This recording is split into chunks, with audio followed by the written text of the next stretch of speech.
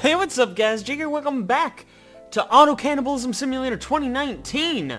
We're hanging out in some room with a woman who can hypnotize people with her voice, and we're gonna find out about her whole tragic backstory, so let's get going!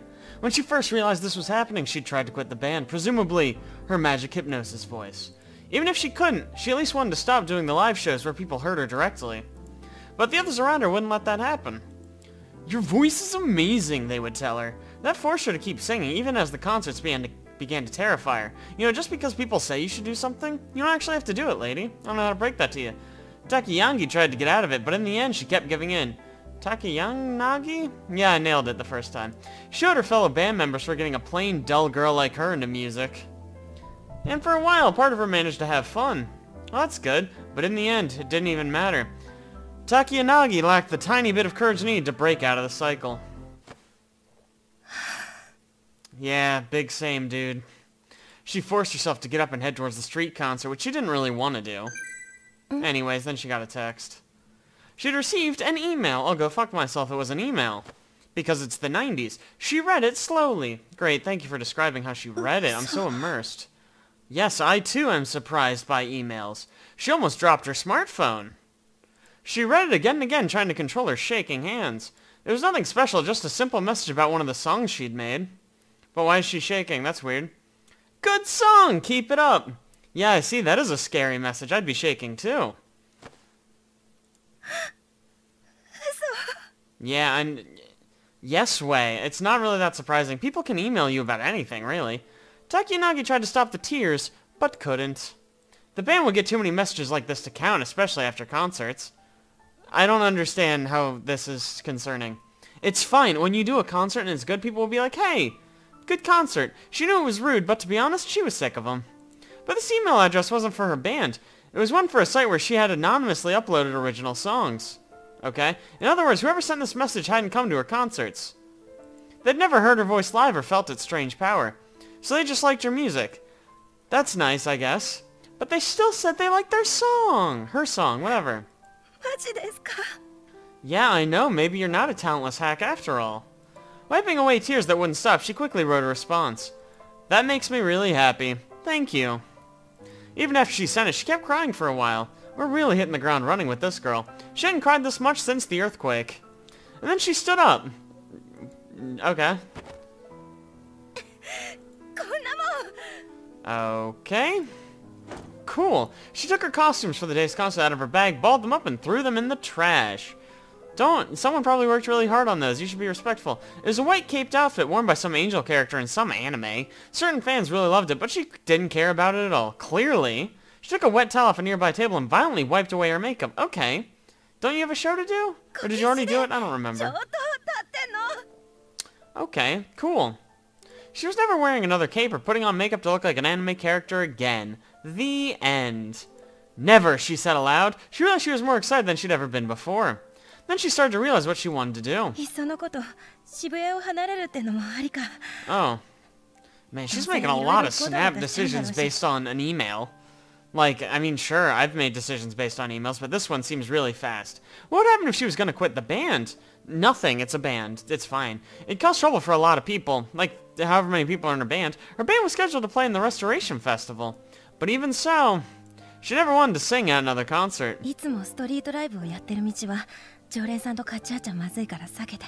Oh yeah, that's the spirit. Without makeup, she's basically wearing a disguise. Yeah, good stuff. She laughed and kissed her smartphone. That's not weird. Yes, I too like kissing my smartphone. It is such fun. Anyways, she couldn't wait to get home and start fiddling with her music. Over the web, she could really share her music with others. Wow, the internet, what will they think of next? As long as they weren't hearing her voice live, it would be fine. If she just played a recording from a speaker, for example... Yeah? What is your point? That's right! She'd leave Shibuya when she had a few more songs, she could record them and play them at a street concert. That speaker was small enough she could fit it under her clothes to fool people? It can't possibly be that small. It'd be rude to do the same song every time, so each time she'd re-record it at home. Oh no! They're gonna make her eat her arm or something. Something bad's about to happen. There was a knock at the door. One of the staffers, maybe? もう出ますから。 Please don't make her eat herself. That was a fun joke the first time. But this girl's nice. She smiled and answered them. Now that she'd thrown away her clothes, her bag was lighter than she'd ever imagined it could be. I pray to God she's actually wearing other clothes, though. That lightness made her think about the future. She was happy. Not for much longer, I reckon. Yeah. Hi. Okay, cool. I wouldn't answer that, actually. You can probably just go back home. Do you see this border? That means it's not good. Takiyanagi happily danced towards the door, completely ignorant of what was on the other side. A salesman. Oh, heaven. Or maybe just a bunch of white stuff. Anyways, then she died, probably. That's pretty sad. Anyways. September 19th, 2015, Friday night. I don't remember what day that last day was, so we'll assume this is later. A week later. Shortly after she finished, she was walking through Shibuya. Okay, don't love this sound effect, but cool. She had a limp and dragged one leg behind her as if it was injured. Was it injured? Why else would she do that? Her bangs were unnaturally long. Most of her face was covered by them. She wore a dark-colored dress that seemed to melt into the night, and above it, a bright red cardigan. Why is she doing this thing? Is this her same girl? Her chest, arms, and legs were almost completely covered. Despite the fact that the night was still warm, she wore gloves as if it were a sin to show any skin at all. Cool. Oh, woman! Good. She ran into a couple coming out of a hotel and staggered slightly. Is this her? This doesn't look... Well... Okay, I don't know what our girl looked like, but this doesn't look like her, right? But she didn't even look at the people she ran into. Okay, rude. She looked down and disappeared into the streets of Shibuya. Cool. Thrilling. This isn't a man, this is a camera. Nice try. I'm not an idiot. No, she had long bangs, remember? Because she was sad. Or scary? Or both? Okay, that's a little mean, but fine. I'll allow it. Okay, now you're actually just being straight up mean to this woman. Can you not? Like, don't be mean. She's probably nice. Anyways, what the fuck is happening now? Why are these words melting? Oh good, we quick saved. That's a relief. And we got an achievement, because I'm very good at this game. Anyways, now we're going to do a slow pan. Man, this has been a roller coaster of an episode. Nothing's fucking happened. We've skipped characters, I think? Unclear, honestly. Anyways, then we're typing. I know, I'm bored too, dude. For example, what? Let's say you asked a kid in middle school, do you know what Schrodinger's cat is?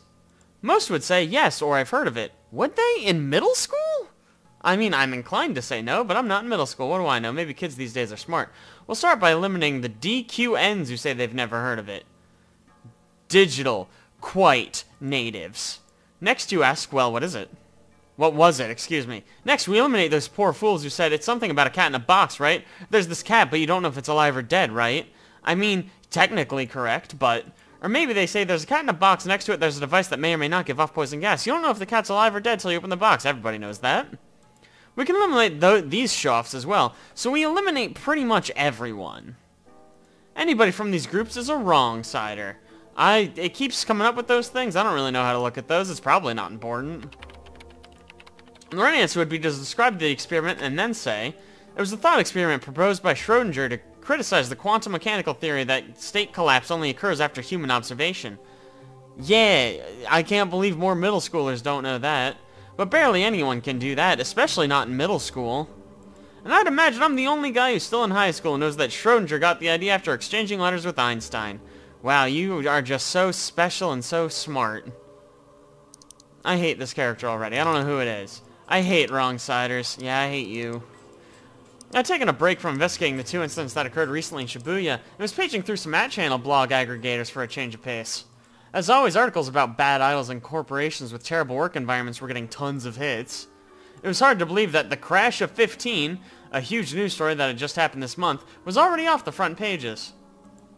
And the people reading and commenting on these sites realized everything they read about corporations and idols was carefully controlled? Did they know that most of the big aggregator sites are corporations too? Did they realize the comments were all manipulated to go in one direction or the other? Fascinating. Kids our age were living in a world where all the information you could ever want was right at your fingertips. To those of us in the enlightened generation, ignorance was the worst sin. The ignorant were self-righteous, easily manipulated, and eager to push their paper-thin worldview onto others. Well, thank God nobody here is self-righteous, right? They were nothing but a nuisance. The worst of the lot were so-called otaku. I couldn't stand otaku. They were wrong-siders. This is the worst character. I hate him or her. And this person, too. What the fuck is Bloodtoon? Take the picture from the cover of this magazine. It was from Bloodtoon. Any otaku just watched for the cute characters was a loser. Fucking get 'em, dude. There was no point in watching the show if you were gonna ignore its deeper themes. Wow. I couldn't stand people who still held to the old-fashioned idea that only otaku watched anime, but people who ignored a show's themes and just watched for the cuteness were even worse. They were ignoring the implicit social criticism hidden in... Oh no, don't stop talking. No, please. We were just getting to the good part. Can he eat his arm now? What? I stared at the magazine in amazement and apparently continued to flip pages at random. Specifically, I stared at the box that listed the next episode previews. The text said that Eren was missing. Not Eren, not her, my favorite. Yeah, I know. Damn it! I'd let my guard down because I knew this episode was written by the guy who wrote the original manga. Unbelievable. How could you remove Eren from the story halfway through? Not keeping her around meant bringing all the internal drama that had built up so far to a halt! What a fool! God damn it. So much for my change of pace. I knew I had work to do on the case, but I put it away because I couldn't find any link between the two crimes. Is he a detective? He doesn't seem like a good detective. I thought for a moment, then took my magazine from its secret stash. Oh my. It was an issue of an older magazine called Cool Cat Press. Wow. Can't believe they're not published anymore. People called it a dating guide for normies written by someone who'd never dated a girl in his life. But you'd be surprised. Do you do a lot of dating, dude? Clearly not if you are subscribing to this particular magazine. Stupid. I knew it was stupid, but I'm gonna read it. When I ran an internet search for their #1 phrase, nothing came back. My god, that must mean it's real? And that was the thing. The fact that it didn't show up on the internet meant to me that it was worth something. Just because something's not on the internet doesn't mean it's worth something. In fact, the opposite's probably true. It means nobody's even bothered to post it. Really? That cannot possibly be the line, because that is fucking stupid poop garbage from a butt. Who are we talking to? I know, I'm surprised too. Do we get to see... Oh, hey, we do get to see... I was about to ask if we ever got to see a character. She's just hanging out. Wow, she is incredibly generic looking. That's great. I turned to yell at the voice. Ooh, her mouth moves. Will wonders never cease. Welcome to the 21st century. Is she... I don't know. She's probably been here the whole time. There's not even a door over here. I had my favorite magazine behind my back and tried to calm my racing heart. You know, even if we've known each other since we were kids, don't just come in like that. I don't know why this isn't said out loud. It's a thought, I guess. Ah!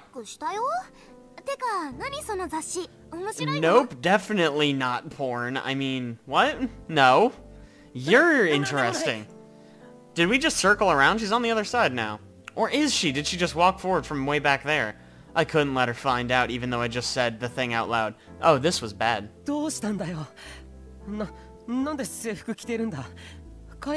Maybe she came to hang out with her very close friend who doesn't read porn alone in his trailer. Sarika frowned. Are we a member of a crime club? Also, her mouth moves like once per entire sentence. That's weird. Huh, that's right. Oh, is it because... No. Her mouth movements are just very off-putting. I don't know. Ooh, 16 gigs. Sarika took a USB memory stick out of her purse.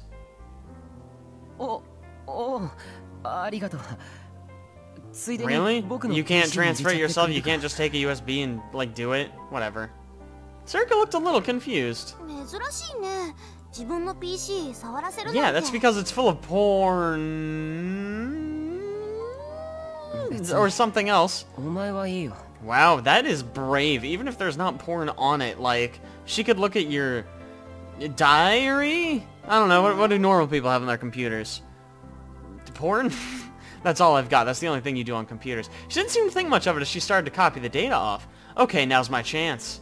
The RV was cramped, but there was a lot of space for storage? I mean, I guess you've got cupboards up here, but like, you need clothes and stuff, right? I pretended to make tea as I tried to find room on the top shelf. Okay, there's just enough room for one more magazine. Wow. The master of deception strikes again. And then, I heard a pew pew sound, like a small fart from behind me. Incredible. Did we fart? I glanced back and saw Sarika was using the mouse with one hand and fiddling with her Jero Froggy Gororo strap with the other. Is that like a sex thing? I really hope not. This was my chance. What? The Garo Froggy Gororo strap was a soft vinyl cell phone strap I'd won in a candy contest when I was a kid. When you pushed its belly, it was supposed to go Garo Garo. It turned out to be an incredibly rare prize that could fetch 100,000 yen at auction, but since I was a kid who didn't know any better, I gave it to Sarika as a present. Sarika seemed to really like it ever since she'd carried it with her. Which, well, I mean, that was fine, but... This is great. It was old and faded. When you pressed its belly, air leaked out of its side and made a weird noise, like a fart. It used to go grrrr, I think, but now it just made a strange whooshing sound. Ever since she was a kid, she'd had a habit of fiddling with it, especially when she was nervous or focused on something. In other words, she was focused on the computer! Now is my chance to hide it, as you've said twice now. I mean, 3 times total, really. I jammed the magazine onto the shelf and moved some things so she couldn't see it. Mountain view でいいか? A mountain view. Is that a Mountain Dew, or... what? A magazine, perhaps. もったいないじゃん。それにすぐに帰るし。 I guess we'll never know, because she doesn't fucking want one. Anyways. Oh, look, now I'm immersed. This is just like my desktop. Internet escape. Yeah, dude. There were quite a few files on the screen. What crimes are we researching?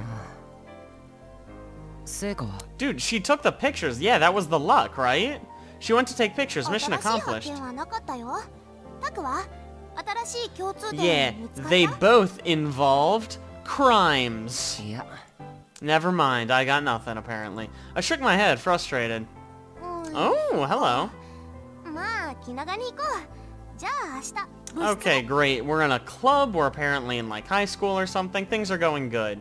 I also think this might actually be our character. Who knows what happened to that singing lady? We may never know. Just she was about to leave, I got an idea.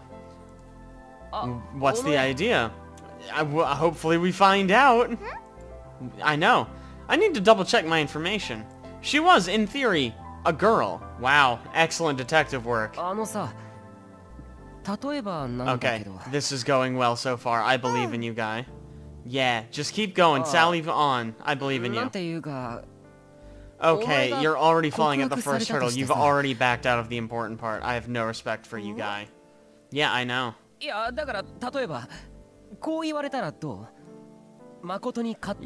wow. Do you hear that? That's the sound of her heartbeat racing. She's falling in love as we speak. No, that was somebody else in this trailer. Alright, Miyoshi, you're a guy.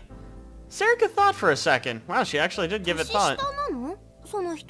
Let's say exactly your age. Whoa, what is happening? What is happening?